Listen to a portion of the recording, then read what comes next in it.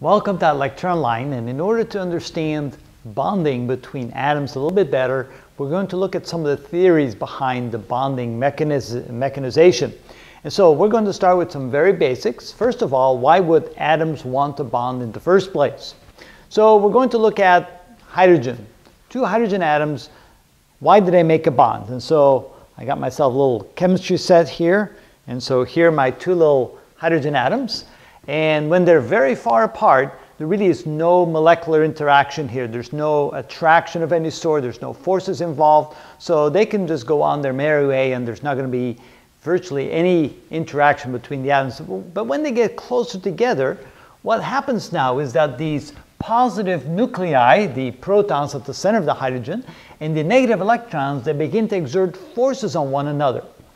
The negative electrons, they tend to repel each other, and the positive protons tend to repel each other. But then the negative electron from this atom tends to be attracted to this proton, and this negative electron tends to be attracted to that proton. So there's kind of a balance of forces taking place.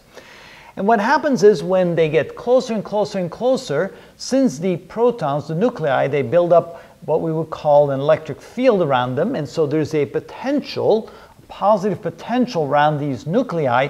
These negative electrons begin to attract each other, and so they tend to fall what we would call into a potential well. The closer they get, the lower the energy state of the two atoms. And so what I tried to do here is draw a little picture of that. So let's say that this is an energy diagram. If this is representing the distance between the atoms, and as the hydrogen atoms get closer and closer and closer together, the energy state of those atoms drops. And the lower energy state is a more stable state.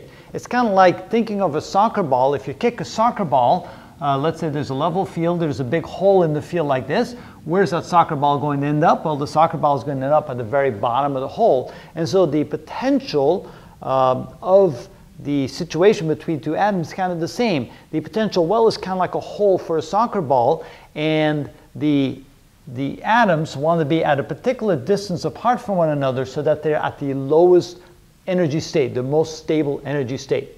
So what happens when they get closer and closer together, what we find is that because there's only one electron in each of the two s orbitals, so each of the s orbitals of each atom, they tend to be they tend to have constructive interference with each other. So when they're in very close proximity to each other, they can actually occupy the same region between the two protons, which makes this a very electronegative region. So this becomes very negative in nature. And then we have the two positive charges here. So what happens is this negative region here, this would be a region of highest probability where the two electrons will reside within the two when the two s orbitals overlap. And because of that, this region is more electronegative. These are electropositive, which causes the negative to be attracted to positive, brings the two atoms together, and they fall into the lowest energy state. The lowest energy state here will be obtained when the distance between the nuclei is exactly 74 picometers. The picometers, of course, 10 to the minus 12 meters. So at that point, the energy is at minus 436 kilojoules per mole below zero. Zero is the energy level when they're infinitely far apart, so they fall into what we call a potential well, the lowest energy state at minus 436 kilojoules per mole. That would be per mole of hydrogen bonds. So if we then calculate the energy of a single bond, it's 4.53 electron volts.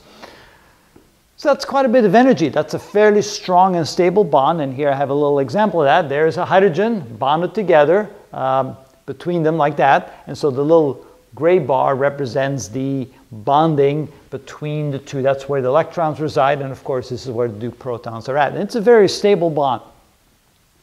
And so it's because the atoms are in a lower energy state in this particular formation than there, they will naturally attract each other until they fall into that low energy state. What happens when they get too close together? When they get too close together, then the repulsive forces between the nuclei become larger, and then there's a larger repulsive force. So the closer you bring them, the less and less energy stable this situation will be. At some point, you bring them so close together that the attractive forces will balance out the repulsive forces. And then if you bring them even closer together, the repulsive forces between the nuclei become so strong that they simply will just push each other apart. So there'll be an equilibrium setting that will be obtained when the distance is just right so that the attractive forces relative to the repulsive forces are the greatest, and therefore that would be the stable formation of that atom.